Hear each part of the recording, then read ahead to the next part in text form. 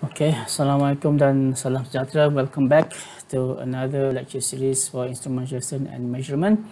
Today we're going to talk about capacitive transducer. Okay, let's begin. So before we move on, what is a capacitor and capacitive? Alright.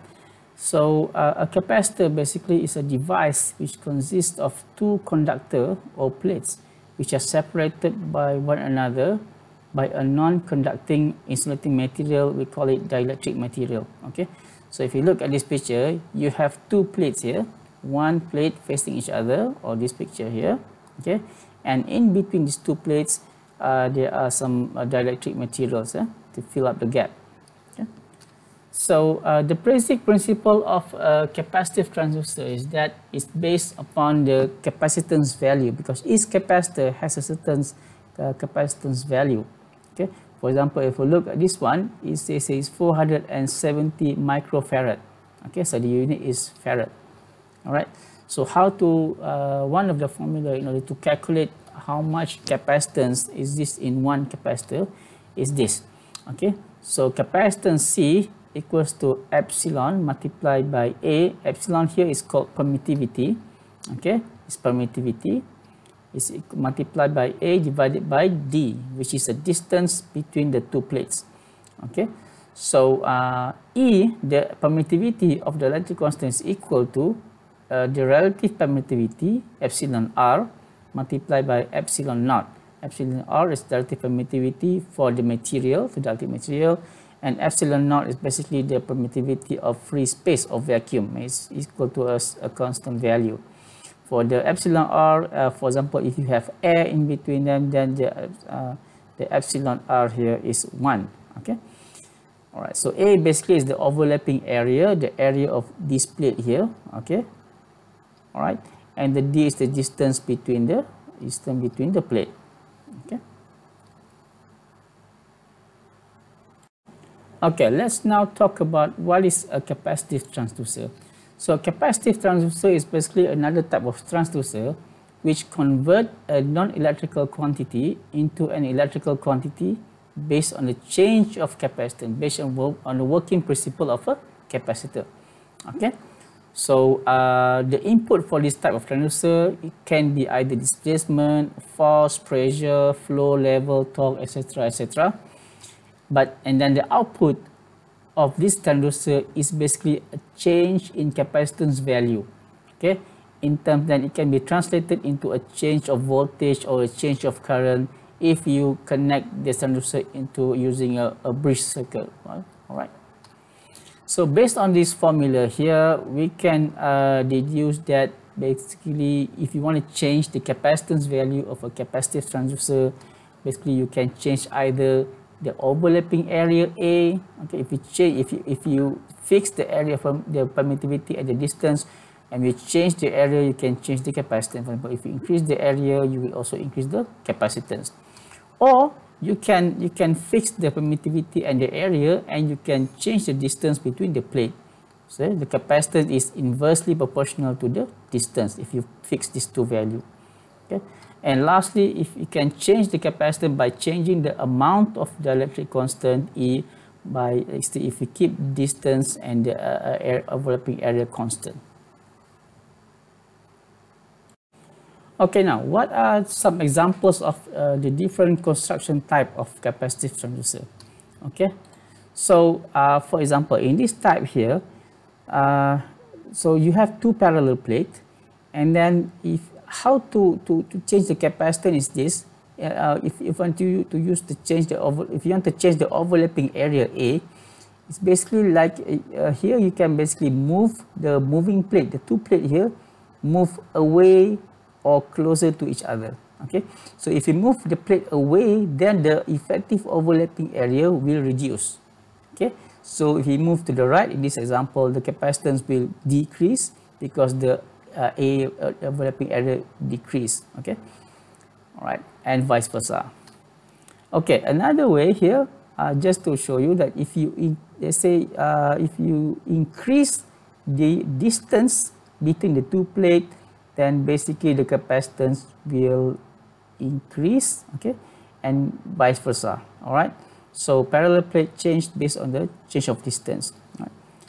Okay, and then this one here, you still have a parallel plate, but if you basically it's a semicircular. So in these two type of transducer, basically you want to measure a linear displacement. Okay, for example, if you move something, if you put a force this way or that way, then the plate can move left or right. Okay, so basically you are changing the linear displacement or changing the displacement between the plate. In this case, basically you can change the overlapping area by changing the angular displacement. See, if you rotate, this is like basically a top view of a plate. You have two plates rotating each other. So let's say if you rotate this plate clockwise, then you are overlapping this area more and more. So you have greater capacitance.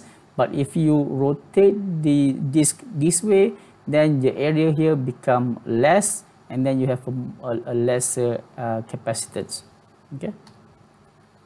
And last but not least, you can change the capacitance by changing the dielectric permittivity here. So if you move the dielectric here, or maybe you change it to another type, then basically you are also changing the capacitance. Okay.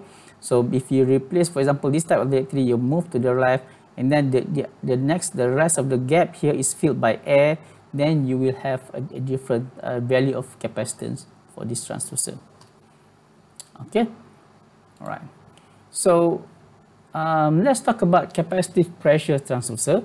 So in this capacitive transducer, for example, you have it's shown here. You have a diaphragm, a metal diaphragm here, and you have a static diaphragm here. Okay, all right. So the sensor is placed inside a closed chamber. Let's say, for example, this sensor is placed inside a closed, let's say, container, and it is used to measure the pressure, the external pressure in the container. Okay, so in this example, the metallic diaphragm will be pushed to the left when the pressure is applied in the chamber. Let's say if a pressure is applied and then this diaphragm is pushed to the left. Okay, it means that the pressure in the electric is higher than outside. So in here, it's all the dielectric material. Okay, so and then if the vacuum and when the pressure in the electric is less than the pressure outside, then the diaphragm here is pushed to the right. Okay, so if in this event, the movement of diaphragm will change the capacitance due to change in distance between the plate, which is this distance here. Okay, you change distance between left and right. So if you change the distance, of course, it will change the capacitance value. Okay, so the capacitive transducer is simple to construct and expensive for high flow variations of liquid or gas. For example, in this container, it can contain some gases or liquids. So in order to sense the pressure, and then you can translate it into a capacitance, difference of capacitance values. Okay. So when combined with mechanical modifier, it can also be used to measure volume, density, weight, etc., etc. So there are many applications of capacitive transducer. Okay, now let's talk about advantage and some disadvantages of a capacitive transducer. Okay, so one of the advantage is basically this type of transducer, capacitive transducer, is highly sensitive and require a small input for operation. It doesn't require a very large input, and so it's effective for small type of system. Okay. Another advantage of a capacitive transducer is that it has a good frequency response and it's useful for dynamic study, and it has a high input impedance, and which basically translates into minimum loading effect.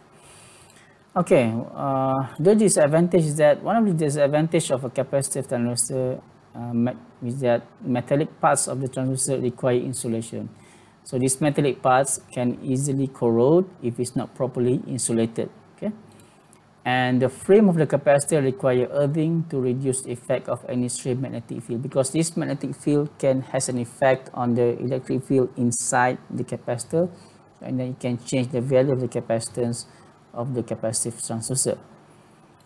Okay, let's take a look at one simple calculation example. You are given a parallel plate capacitive transducer. Okay, a parallel plate, so you have two plates. Okay, and you have a certain distance d. Okay, separated around 0.2 millimeter here. Okay, this here, and the plates are separated by air. So it means that the relative permittivity for air is 1. So the question asks you to find what is the value of the capacitance and determine the change in capacitance if your linear displacement. Okay, let's say for example you have some force, try to move the plate to the left, try to reduce the displacement between the two plates from 0.2 to 0.18 millimeter, and then find the ratio of the per unit change of capacitance, this one here, to per unit change of displacement. Okay, so let's try to do this. So just if you note that delta C here means the change in capacitance, and C here is the original value, delta L is the change in displacement, and L here, sorry for the mistake, is the original displacement.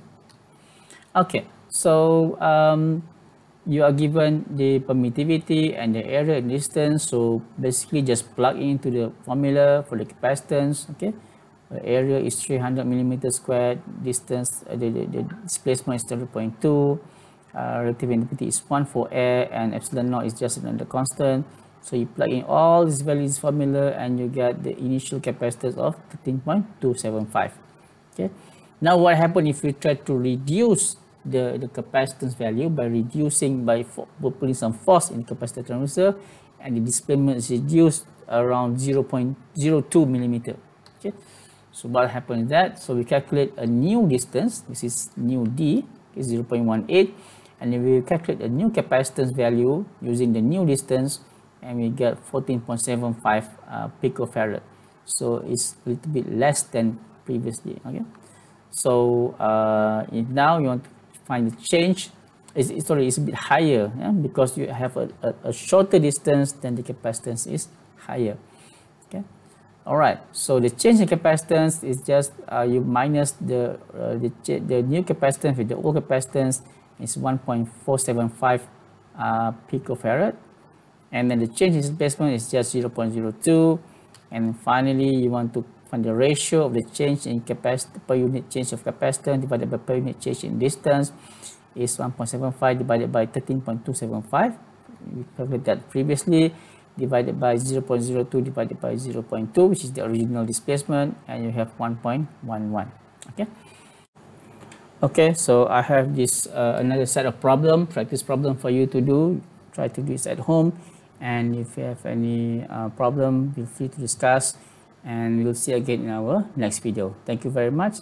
See you again. Bye now. Assalamualaikum.